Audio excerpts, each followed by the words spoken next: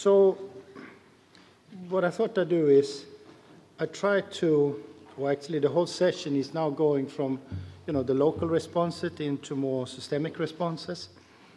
And the main focus will be on a series of observations that would suggest that gut microbiota actually impact on brain development and brain function. But I would like to make some points before coming into this topic. So the view we hold in the lab is that you have a genetic setup, and that together with nutrients and gut microbiota may set physiological parameters. And I agree with Tom that the word homeostasis can be used very incorrectly, but if one tries to define it, it can actually also mean something. Because homeostasis can also mean health. But if you start to look into the word health, does it mean presence of disease? Does it mean absence of disease? Can there be so that you have local activity somewhere in the body, but you still are healthy? And these are definitions that we are far from have a coherent grip on. But suffice to say that one of the key environmental cues that is involved in the parameters that we refer to as health or homeostasis is definitely the gut microbiota. The second point that we've been doing for a number of years is that we have this idea that the second messengers from incoming signals that actually transmit from the gut microbiota are targeted through some of the nuclear receptors. And of course, if this hypothesis is correct, it doesn't take Einstein to realize that you then have an interception across to literally every function in the body, depending then on which nuclear receptor that you target. And if this works out, as in most of our cases, you basically come into normal physiological programming, and you develop in an adult, and you die, hopefully, in peace. But sometimes there are problems because there are some SNPs, or there are changes in the diet, or a lot of other stress parameters that may actually alter this developmental programming, and that will impact on the gut microbiota. And to this we know very little about, because most of the studies is in adults. But then, in many cases, the lifestyle-related disease, you come up with a chronic inflammation. And there are a number of examples published suggesting that there is a contribution to the gut microbiota. And I suspect we will hear quite a lot about that in the subsequent sessions. The toolbox that we use, as we heard quite nicely from Pettersson yesterday, are the germ-free mice, and Tom quite nicely highlighted his knowledge about this. But this is just another point that I want to bring forward, and that is germ-free mice actually live much longer than normal mice. And that raises a whole series of fundamental questions. How do you set about to control life expectancy? And you can then use the germ-free as an artificial tool to ask questions related to that. So let me give an example. We started to do systematical expression arrays in 2005 in collaboration with the Genome Institute in Singapore. And one of the target organs that we were interested in was the liver. And here you see validation of expression arrays, and out comes a whole series of genes that is connected to drug metabolism, lipid metabolism, and molecular transport. And the one that struck us there was the nuclear receptor CAR. So we did a simple experiment where we asked the question, how long will the mice sleep? And we injected barbiturates. And on the left side, you see germ-free mice that sleep approximately 50 minutes, as opposed to the mice being exposed to bacteria, they sleep approximately 30 minutes. So it implies that one of the aspects of the gut microbiota in liver is actually to start to tune the xenobiotic metabolism. And we are not the only one to publish this. I think there was a paper from Jeremy Nicholson already a year before us on this subject. But what does that mean? where we know that if you have high levels of xenobiotic metabolism, you have longevity. And the point that I'm putting up here, before I come in sort of to the brain stuff, is when you start the postnatal colonization, what are you activating in terms of the regulation of xenobiotic metabolism? Is it there just to reduce free radicals, or is it the time when the clock starts to tick?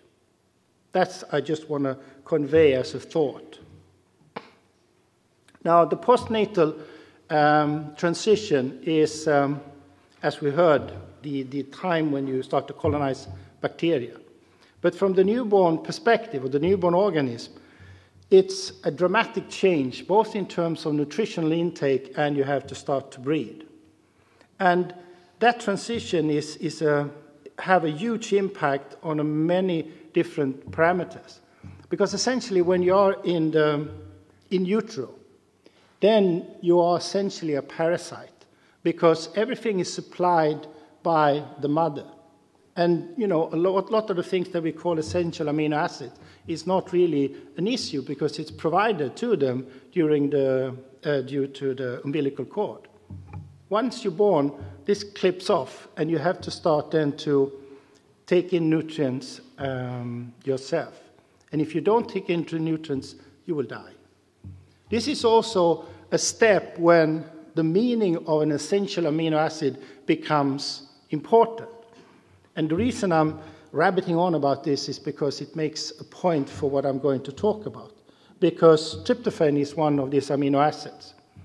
Now, tryptophan is the precursor to serotonin. But tryptophan is also cleaved and metabolized by a series of microbiota. And some of the metabolites they derive to are planar indoles, which binds to another type of nuclear receptor, which is called the aryl hydrocarbon receptor. So it's almost like you have a developmental conditional control to activate ligands for a set of receptors typified by the aryl hydrocarbon receptor. So coming then into the observations that would suggest that the microbiome have an impact on brain function. This is just a cartoon showing that there are electric signals from the nervous system that transmit into the endocrine system. You generate hormones, and that will have effects into organ systems. And hormones are secreted molecules, and many of them bind to nuclear receptors. We also know from quite nice work from Dushman and Tracy that there is a nervous outflow that affects the enteric microflora. And that was one of the reasons that I really got interested into this. And there is also an array of papers suggesting that you have various peptides released from their various microbiota that would bind to enteric neuronal receptors and subsequent execute functions. Some of them are more convincing, some are less convincing. But suffice to say that there are a number of molecules to be identified that may actually impact on the nervous signaling system. And with these two observations in mind, and with this slide of data that will be the only unpublished slide that I will show, because this was the one that led us into the idea that maybe bacteria may control brain function. So this is an expression array from the colon, and these are germ-free mice, these are SPF mice. And the enzyme is called TDO2, and there are two enzymes that regulate tryptophan. It's the TDO2 and it's the IDO. And the IDO is well reported with its effect to the immune function on T cells. But TDO2 has been reported in the liver, but it was not reported in the gut. And that led us then to say, well, if bacteria can upregulate an enzyme so profoundly, as you can see here, maybe there's a link. So we started to look in the literature, and indeed there was some old reports saying that when you colonize germ-free mice, you release serotonin from the colon.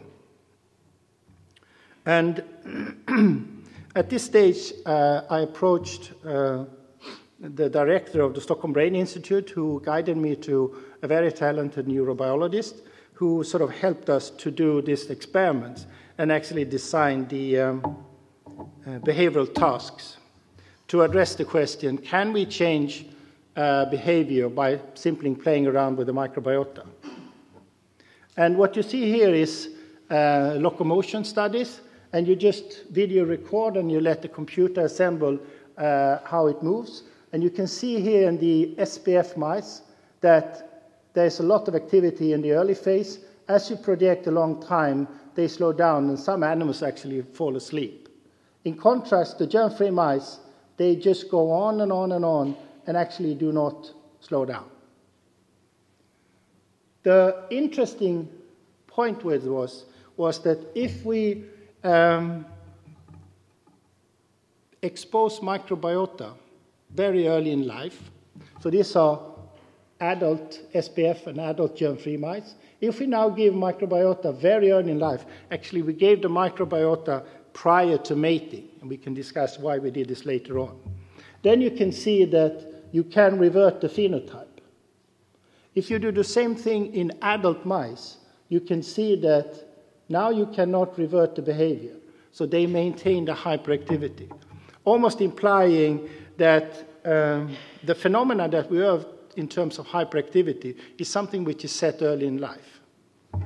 And this is another way of displaying it. And you can see here that this is the novel environment study, and then the two groups of mice almost looks identical. Then the germ-free mice continue to be active, whereas the SPF mice slow down.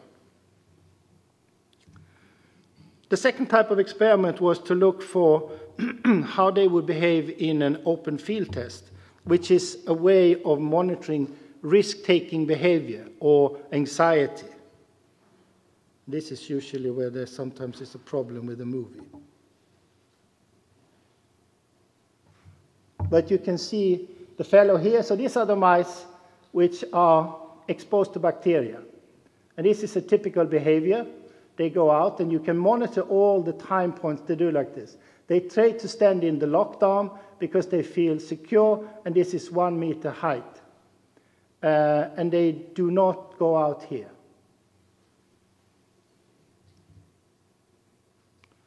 Now you have the same mouse, but it's not exposed to bacteria.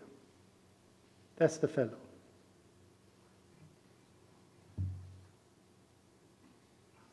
And you can see that this one just completely disobeyed the behavior of being afraid. And it sort of it's actually very curious and exploring.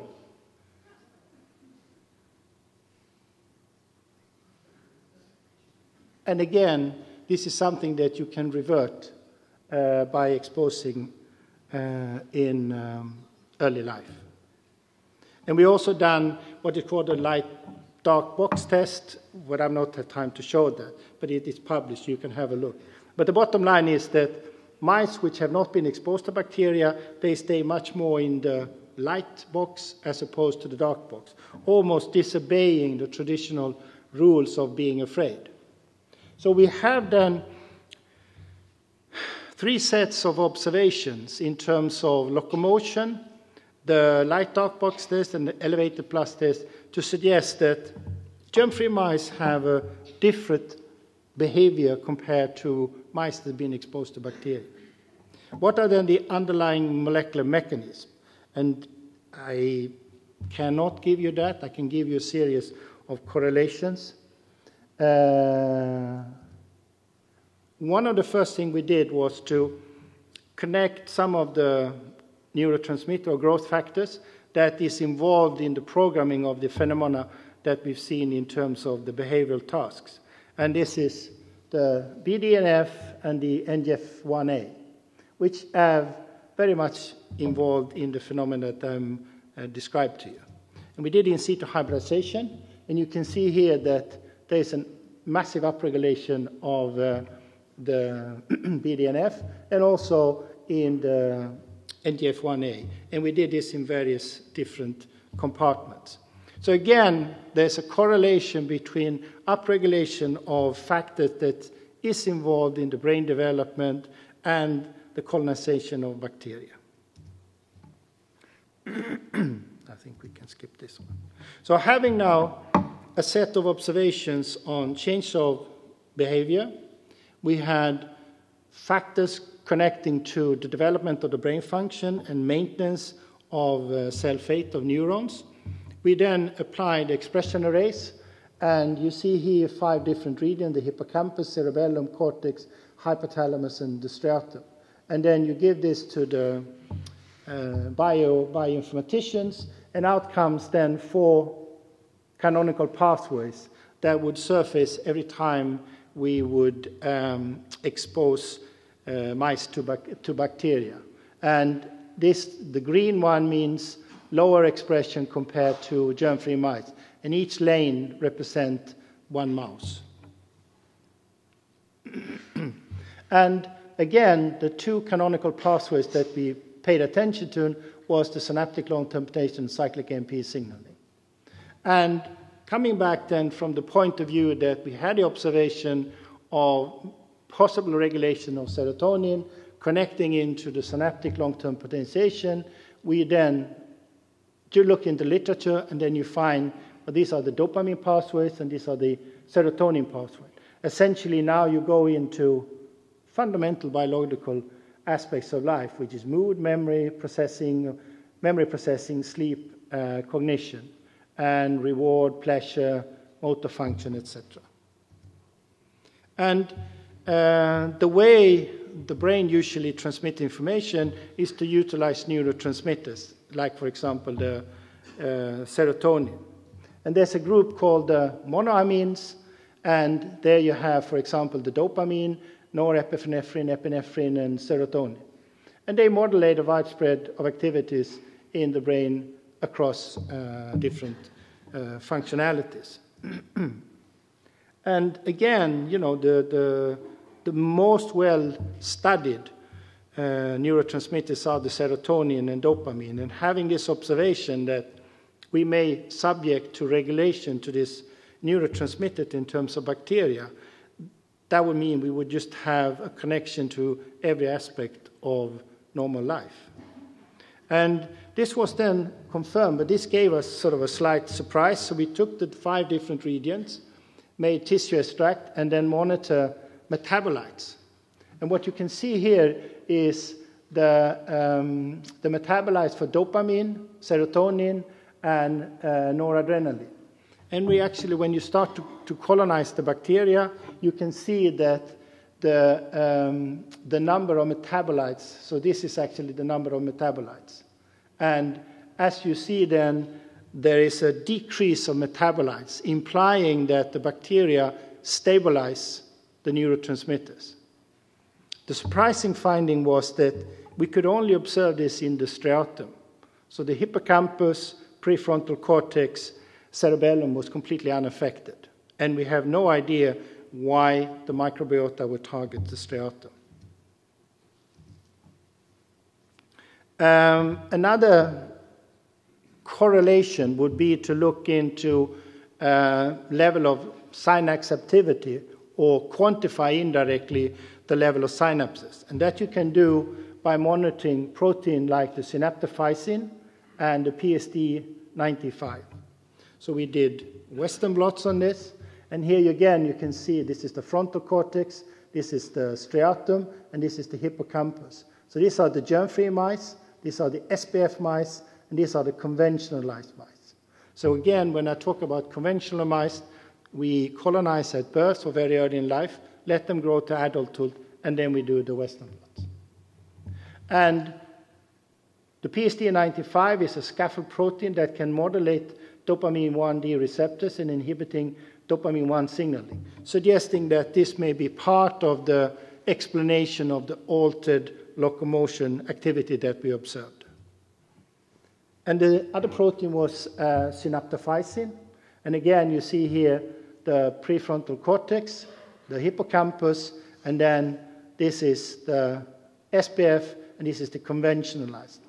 And we've done densitometry on this one, and you can see in the paper that there is a statistical significance. So again, this modulation of synapse activity, if you would accept that view, That seems to be only present in the striatum in the 5 compartments that we looked at.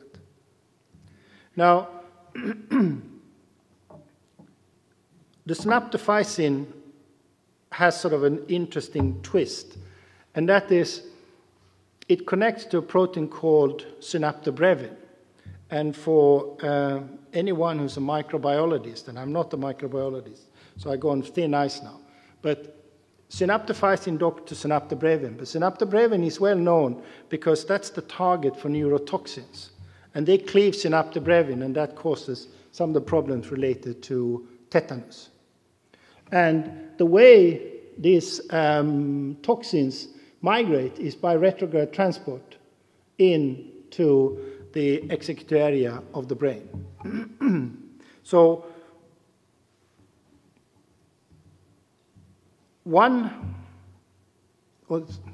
the first level of speculation would come here.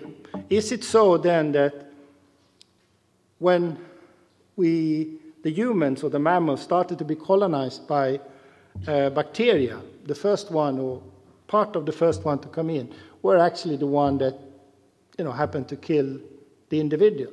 But as you then gradually started to adapt, you were then selected for additional bacteria with similar type of molecules that would not kill but perhaps attenuate, or in light of where I started, that they actually contribute to the development of brain function.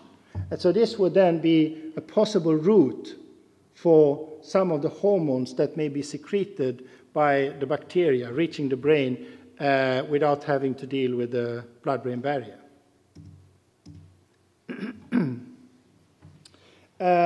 Another point which is implied in the Western blot data is that the microbiota actually modulate synapse function. And we know that very early in life there is a massive drop in the number of synapses, and there are indirect measurements, indirect indications to suggest that TNF-alpha and the complement factor C1q actually plays an important role in this. This is done by other people and in other model systems. The retrograde transport I have sort of indicated to you. The third one is that there are, as I alluded to in the beginning, there are secretory molecules that mimic some neural peptides, which then binds to receptor that may even facilitate a normal neuronal circuit that is scattered along the intestinal canal. So this is just a summary of where we stand, that we have sort of a given data that we target the growth factor, we seem to target synaptic plasticity in certain compartments, and definitely diet and the composition of the microbiota, of course, will have an impact on this, but we don't have the data. The other one is, of course, that there are a series of metabolites that may have an impact on chromatin function, suggesting that there are levels of epigenetic regulation. And the final point I just want to finish off with is, and that makes then it sort of quite interesting, because we know that many of the lifestyle-related disease are perhaps not so much genetics. Genetics contribute, but clearly there are environmental cues. And in terms of neurodegenerative diseases, there is a lot of precursor activity, and it actually takes quite a long time until you go into the full disease condition. So there is room for intervention once we would have a grip on where to intercept. And this is an old cartoon taken from my time at the Medic, where you basically have these characters, the sanguine, the phlegmatic, the melancholic, and the choleric. So maybe as we go along in the next couple of years, we will start to subclassify depending on the microbiome. So the point and the work carried out here is, and I would underline and stress again, the very, very talented neurobiologist Rochelle, who helped me immensely and Hans for introducing me to Rotellis. Farana made all the Western blots. Shigui Wang did all the expression arrays together with Martin Hibbert. And the work on the xenobiotic meta-analysis, Geisenar Lampalam, Linda Aronsson, and that's it. And I'll stop here and take questions.